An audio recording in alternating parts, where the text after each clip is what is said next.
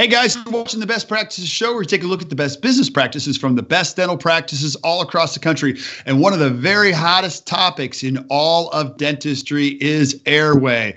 And today you do not want to miss this. I have one of my good friends, Dr. Jeff Rouse from Spear Education, on today, and he's going to be talking about the single greatest tools for helping you diagnose or screen for airway. Don't miss this. Do me a favor, grab a pen and hit the share button. We'll see you in a second.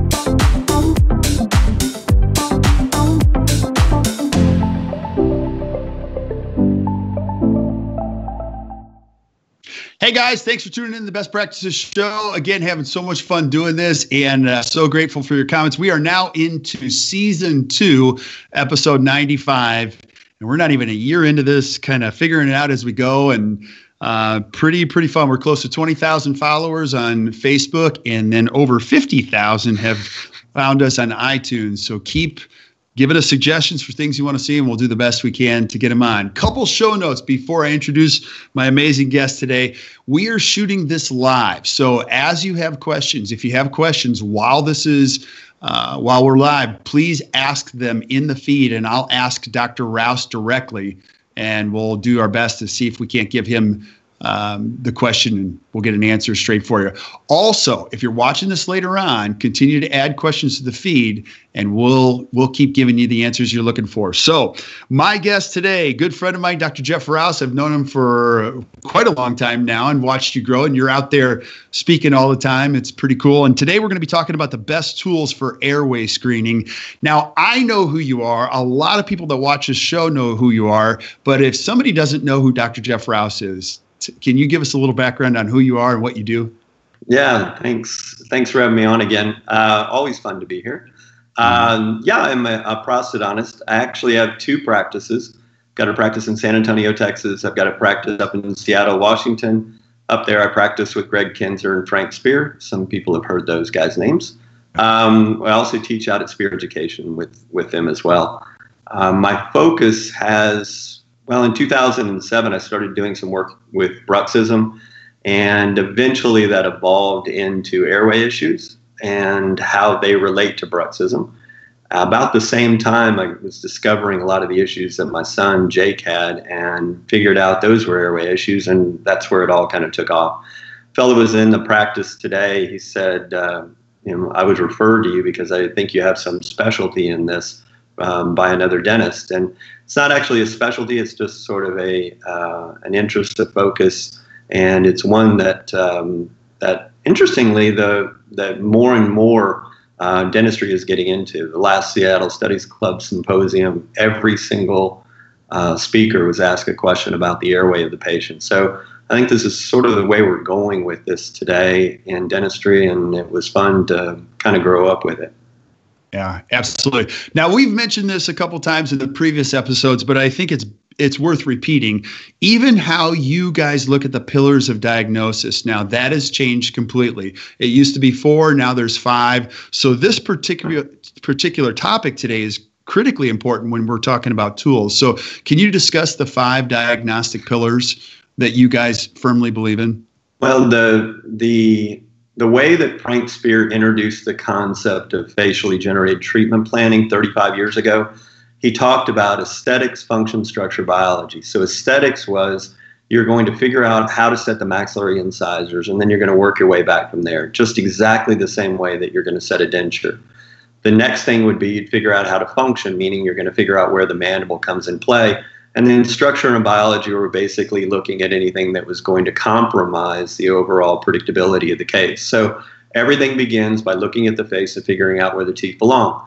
Well, that was obviously incredibly successful and has spawned off different thought processes. Bill Robbins and myself We developed a global diagnosis system, and it was based on what Spear and Coyce had done, just our little take on it. But it was obviously laid the foundation for what we're doing today. The interesting thing was, once I got into the airway part of it, I looked back at the cases that Bill and I had done together and the ones that Frank had shown for years, and realized that you really need to figure out what the airway is doing and how it's compromising the patient. Because of the 5 reasons Bill and I came up with for teeth being in the wrong location or abnormal growth patterns, 4 of them were airway related issues. So I had been looking at this problem for years. Well, now that I'm teaching at Spear and working with those guys, instead of going aesthetics, function, structure, biology, we're beginning the way they've always begun, by getting disease processes under control, perio, muscle issues, that type of thing. But first and foremost, we're figuring out, is the airway compromised? If you start figuring out where the teeth belong, and you get all the way through your treatment plan, and then you say, oh, this patient's got a really severe airway issue, your diagnostic tree of making choices changes pretty dramatically. What you would have in the past said, well, I'm just going to intrude a couple of teeth and restore them. Nowadays, you may be significantly more aggressive at opening the vertical or changing the dimension of the teeth completely. So orthodontic surgery may be on the table, or some more aggressive form of orthodontics that you wouldn't have ordinarily considered. So the 5th pillar is airway, and it actually is the first in that alignment, so that the thought always, as you're making choices, is always going to revolve around the airway. Right. Now, this is awesome. And I want to get into this because we've talked about screening tools. This is a hot topic too, because there's a lot of different ways you can look at screening for airway. And you were quick to help me. It's about discovering. It's not about diagnosis. Can you define that? What does that mean? Well, a dentist can't diagnose a sleep problem, and it was actually a breathing problem. We talked about that in the past. Yeah. What we're looking at is breathing problems for the most part. Apnea is a breathing problem. It's not really a sleep problem. The apnea affects the sleep, but it isn't a true sleep issue. And dentists can't call it apnea. What we can say is it appears as if, or it looks like, or I have a suspicion of, but you can't actually tell people you have apnea or you have severe apnea. So our tools that we're looking at using are really screening tools, and the way that the staff discusses it and the way that you discuss it with the patient is really important. It should never be discussed as we're doing a sleep study on you, because that's not what you're really doing. You're doing a sleep screening on patients, or even go further to say I'm doing a screening on your breathing, or I'm doing a screening on your sympathetic activity when you are asleep. But never give them the illusion that you have diagnosed them in any way, shape, or form. You are simply discovering what surrounds their sleep and may impact their sleep, and therefore impact what you're doing as a dentist. Right. And we're going to go through the whole gamut of this, from most affordable to probably the biggest investments. But the misconceptions around these tools are so important, because a lot of times people say, well, I'm just going to send you to a sleep study, quote unquote, lab, and that's not often the best thing to do. So walk us through this. Where would I start if I'm a young dentist watching this? Well, let's start with the last thing you said, which is that the tendency whenever I teach this information is the people in the audience will come up and say, okay, so the first place to start is to go send them to a sleep lab. Mm-hmm. And my answer really is no. And that is rarely my first step. For a couple of reasons. One is I've not met anyone yet that walked into my office and was exuberant about getting a sleep study, and that's not something people want to do. Mm-hmm. And I'm fairly gifted at talking people into doing, say, a crown. I mean, if they need a crown, they usually leave scheduled to do a crown. But rarely, if they need a sleep study in a sleep laboratory, do they leave that way. So it's a hard thing to do. So if that's your beginning step, you're going to not get very far. The other part of it is that sleep studies and sleep labs really need to be reserved for what I call the fat old man with apnea, or anyone that has a bed partner or a parent that actually notices witnessed apneic events, where they can verify that that's actually occurring, or extremely loud snoring, something like that. But I don't just jump on most of my patients and get them to go out to sleep studies. And even the fat old man with the wife saying, oh yeah, he holds his breath all the time, I still screen them to create leverage on the patient to get them to do what they were supposed to do. So, the screening, I think, is the bigger part of it. The example I use is that in the past, and the way that dentists can do this, in the past, if you went into into the hygiene room and you're checking a patient and you notice some things about the patient, you may have a clue that the patient has high blood pressure, but not until you actually use a tool to show them that they have a high blood pressure is it obvious to them and evident to them that they really ought to see the physician. So the tool is pretty powerful when you give them a number or you show them a graph. So I think that's a better way of approaching it. Mm-hmm. So when it comes to the actual tools themselves, a lot of times people think pulse oximeter, things like where would you start from in all? Take us through the whole range. I would, as someone that's just sort of getting a sense of what this is all about, I think there are two easy ones. The first is you can use questionnaires. Now, the typical questionnaire that is out there is the most popular is called an Epworth Sleepiness Scale, or ESS. There are many types of scales like it. It just so happens to be one of the most popular, and it's used in the most research, so you'll see the most about it. And essentially, it just asks questions. What are the odds of you falling asleep doing something? Either I'm not going to do it or I'm going to do it. But it's wildly variable depending on how the patient interprets the question. For example, had a friend that screened a lady, and it said, how likely are you to fall asleep watching TV? And she said, 0, I'm not. I'll never do that. And he said, well, that's odd because you've complained in these other areas that you would. And she goes, oh, no, I never fall asleep. And he said, well, why? And she said, because I don't watch TV. Oh, wow. And then he said, well, why don't you watch TV? She said, because I fall asleep all the time.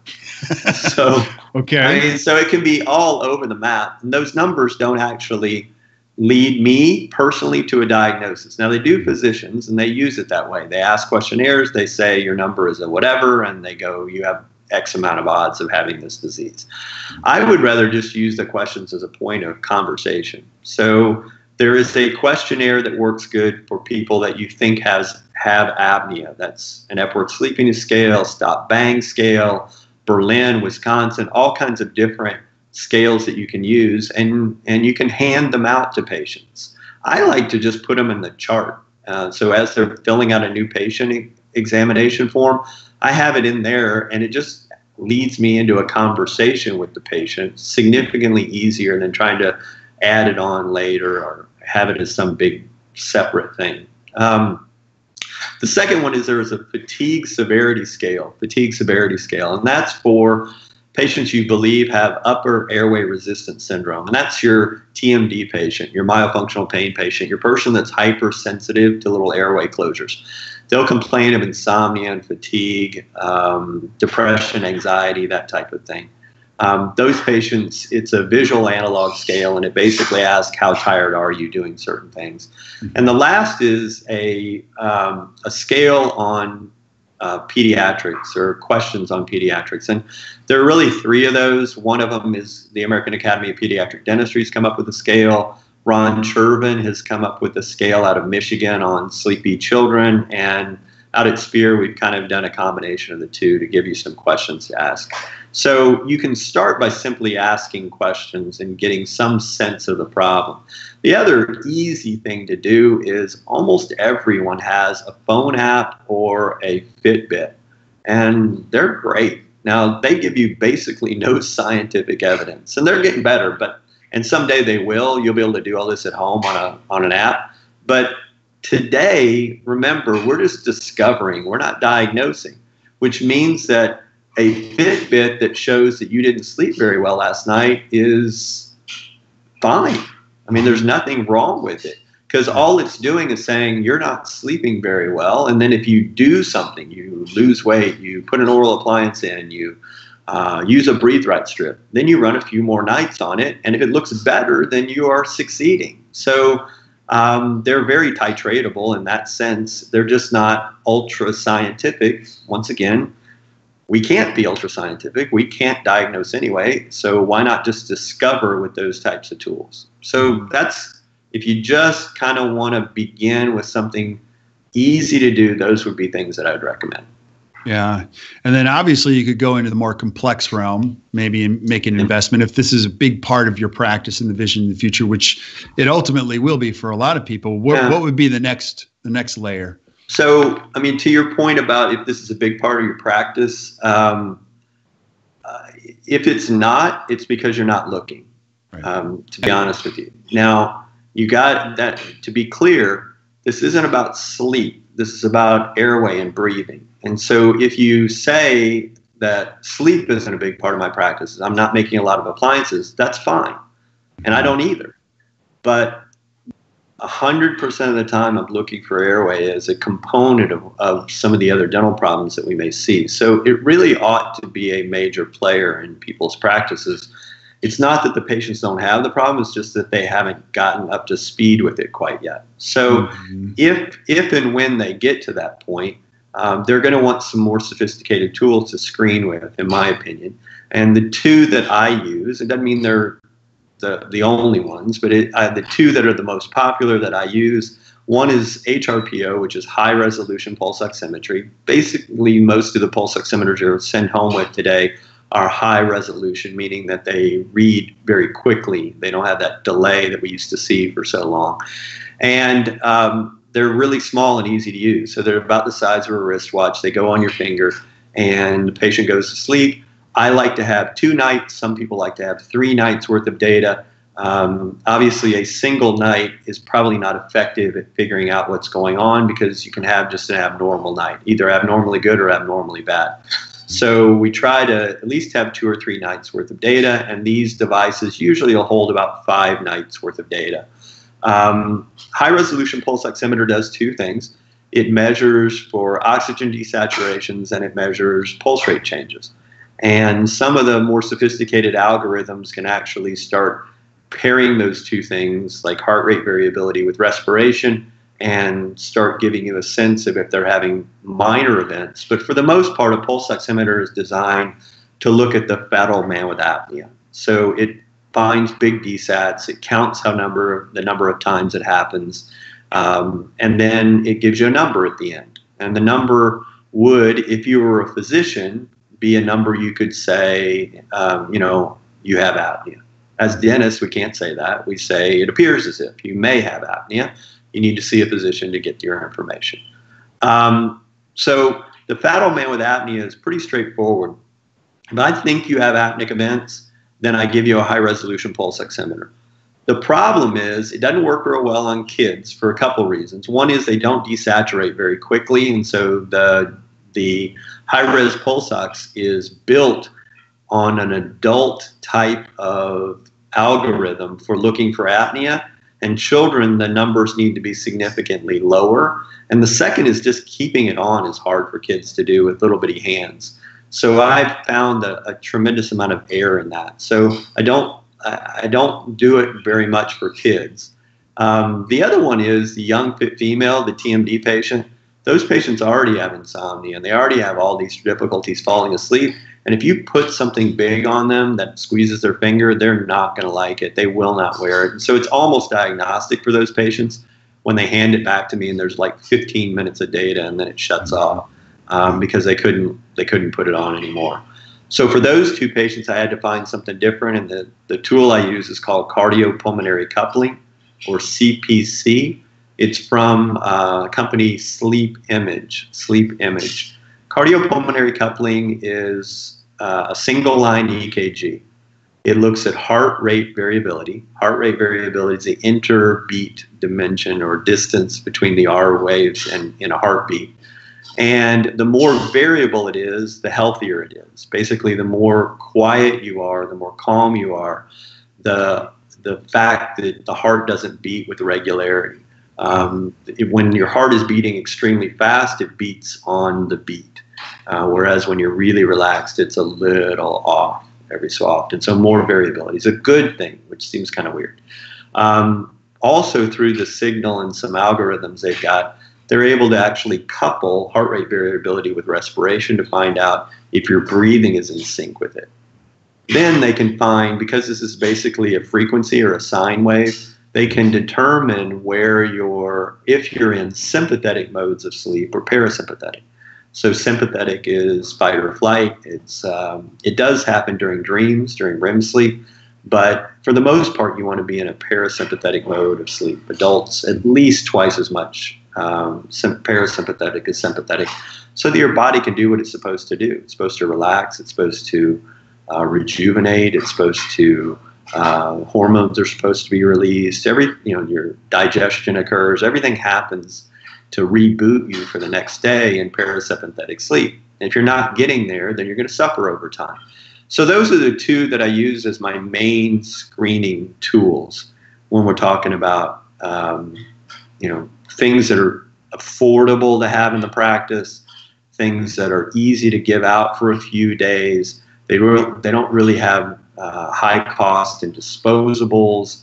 So that's my main go-to. Yeah. Any other range, any things that you see in the marketplace that other people are considering as tools that you might just give some context to? Yeah. The other one that people will have heard about or will maybe own is home sleep tests. So home sleep testing has some degree of popularity, and I actually think it's a good thing. In certain instances, for example, I was in Halifax a couple of years ago, and in Halifax there's a 2-year waiting list to actually get a sleep study done.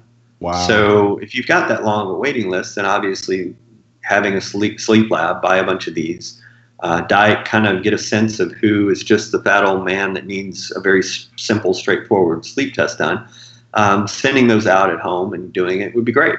Home sleep test has a huge advantage in that you're in your own house and you're going to go to sleep in your own bed and feel very comfortable doing it. So that's a huge advantage over doing a polysomnography.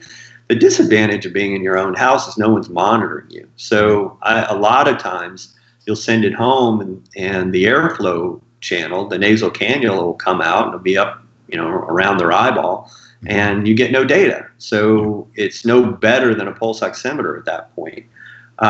It also costs a lot of money, and the disposables are expensive. So you're spending thousands of dollars, and so more than likely you're going to start billing it out through medical, and that adds a level of complexity as well. For example, if you do a home sleep test, bill it out to medical, and then decide you need to send it to a sleep physician, and they want to run another sleep test in the lab because they need to verify something or they need to get better data, they're not going to get compensated for it at that point in time. So that's a pretty important flaw to that idea. And the other is it kind of like doing interdisciplinary dentistry. If you go put all your implants in yourself, you may not have as good a relationship with the surgeon as if you were sending them out. So it's going to have some effect there. But if there's a long waiting list, if you're in an area without good access to a sleep lab, that would be a place I would use it. If you're in an area with access to only one sleep lab or two sleep labs and they both are acting like jerks towards you, then that would be a time when I'd probably use it. I have one in my office where I rarely use it, and I use it for a couple of reasons only, and that is if they say I'm not going into a sleep lab and yet I still want the data, then I have an option for them. And the other is the one I use happens to monitor bruxing, and I have an interest, as I said, in bruxism since the early 2000s, and so I'm able to accumulate data that way as well. Yeah. Now, this is so huge, and I just want to go a little bit more into the why on this, because the thinking and the screening behind this lends itself to the other things that happen after it. And you mentioned 1/3 of all patients actually need to be seen by a sleep physician. And you had a patient recently come to you that because typically the diagnosis is CPAP, CPAP, CPAP, and there's other things that we need to consider. You had a tall patient come to you. This is a great story. Can you tell that story? So the 1/3 number is actually sleep physicians sit around all day and they read sleep studies. So a lot of times they'll own the lab. Sometimes they actually are just working for a laboratory, but a whole bunch of sleep studies will come in and they sit in front of a computer and they verify what the technician has done and they sign off on the sleep studies after they've done that. Mm-hmm. It struck me as weird, and maybe everyone else is fine with this, but it struck me as extremely strange to not see your patient and yet make a diagnosis on it. I mean, as a dentist, I can't imagine a situation where I would be really comfortable making a diagnosis on a patient, having never seen them, because there's so many little nuances in the world of dentistry that you would want to meet, including the attitude or the emotional component of it that really needs to come into play, and you don't know unless, they're not, yes, can I diagnose on a photograph? Yeah, I probably can a lot of times with casts and photos, but there's a lot to the person sitting in front of you that also plays into my choices as a dentist. Mm-hmm. Well, come to find out, the sleep physicians sit at their desk and read all these sleep studies, but they really only have to have a face-to-face meeting with only about 1/3 of their patients throughout the year. So 1/3 of patients must be seen by the sleep physician. And in order to read all these other studies, and I would bet that number truly, if you went to a lab, is significantly less than that actually get in front of the sleep physician if they're extremely busy. So that means they don't know the emotional component. They don't know the anatomy on the patient. They don't know anything except the patient is a certain height, they're a certain weight, and they have a certain neck size. So they get a BMI with neck size. And then they end up getting a description of the patient from the sleep laboratory. The patient looks like this or that, the other. They don't really know the patient. And so I had a patient that came in that had had a lot of issues over his lifetime, but for the last 12 years had been using CPAP. And the CPAP had brought his numbers down, which is all the physicians are looking for. They look for the apnea-hypopnea index to get under control to where the numbers seem better. They don't have to necessarily be perfect. They just want them to get better, and that's the way it was with this particular guy. But for 12 years, he had continued to break down. All the things that CPAP and getting the apnea under control was supposed to do, it hadn't done it. So he had AFib, which is a causal component of airway issues. His blood pressure wasn't under control. He had a lot of anxiety and depression and emotion. If you make a list of, low T, everything that you can make a list of that's related to airway components, he kept going through these issues. So now he's got inflammatory disease. His system continued to break down, whereas you would expect a person that's using CPAP to not have those issues. The biggest one, and his chief complaint is, I haven't felt good and energetic and alive for as long as I can remember. I wake up exhausted every day, and I drag through life, and it's misery. And so this is an extremely common complaint that I'm hearing these days. In fact, interestingly, later in that week, I had another gentleman that came in with exactly the same complaint. CPAP is not making me feel normal. I don't feel like I have any energy. I wake up tired. I go through the day tired. I go to sleep tired, and I never feel rested and relaxed. Mm-hmm. So obviously the CPAP isn't working. It's fighting. And so lots of details came out. First detail is he has seen the physician every year for 12 years and gone over it. And in the end, as like many people will tell you, the physician says that's the best it's going to be, and just live with it. I don't have any other choices for you. Now, he decided to try to be more aggressive. He tried an oral appliance, and that hurt his jaw. He tried medication, and that would make him more groggy. He's tried diet and exercise, all kinds of different things. He's not getting anywhere. And so I brought him in and did an exam. And it was the first time anyone really looked in his mouth and in his nose and really got a thorough exam, because I work with an ENT here in the office. And so we looked. And the first thing that we noticed is when he opened his mouth that he had a very shallow airway. And when we did a cone beam on him, he had a volume of 68 millimeters squared. Just for information purposes, on a normal height person, say, let's call it 6 foot, that should be a minimum of 100 millimeters squared. So this guy's airway is small. It's extremely small given that he's 6'5". So that was a problem. The second thing we noticed is he has a uvula the size of your thumb, and the posterior part of his airway was draping pretty significantly into the airway. So he had an incredible obstruction right there, just visually. His epiglottis was malformed, and therefore he wasn't able to clear an airway effectively and deal with that. And most importantly, he had broken his nose multiple times and had it repaired after playing basketball for years. He had it repaired. And when the repair was done, he kept complaining about the left side of his nose didn't work very well. It drained. He wasn't able to breathe very well. And when we went in and checked, the left side of his nose was completely scarred shut. It had competed for airflow and created these very strange patterns of airflow that he couldn't possibly breathe. So he looked at us and said, wouldn't you think that the physician would have wanted to know all this? And he said, yeah, you'd think that. You'd think that they would want to figure out that anatomically this guy was going to be a failure, and those anatomic issues needed to be taken care of. So I think a lot of our patients are getting placed on CPAP or oral appliances or whatever they happen to go on with anatomic discrepancies, making it difficult for them to actually breathe correctly. So the exam is really important. And as I said, unfortunately, the exam rarely gets done, especially when you're talking about patients going on CPAP.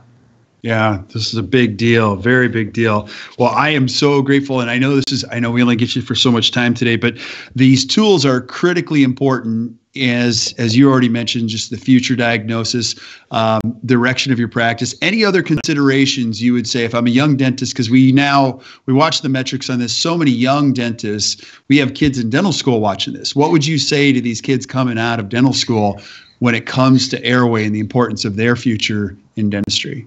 I would say it's incredibly exciting. I mean, I